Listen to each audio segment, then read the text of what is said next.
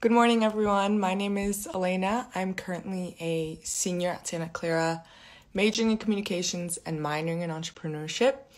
And here are some of the things that I have been involved in during my last 4 years here. So throughout my 4 years, I have worked as a student ambassador, giving tours on campus to potential new Broncos.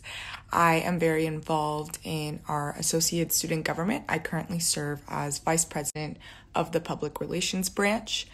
I have been very involved in campus ministry. I studied abroad in Buenos Aires, Argentina, and I'm also a part of the university honors program. So if you have any questions about those things, please feel free to ask throughout today.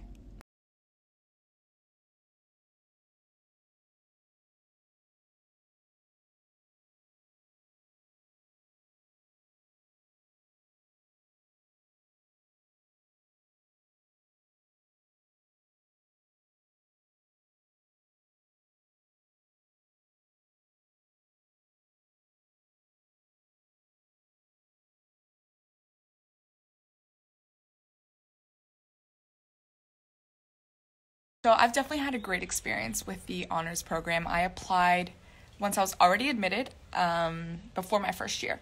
So you can apply just like I did, or you can apply at the end of your first year and join as a sophomore. So that's also a great option if that's something you're interested in.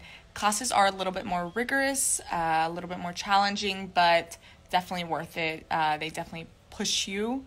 And I feel like I have grown academically because of the honors program.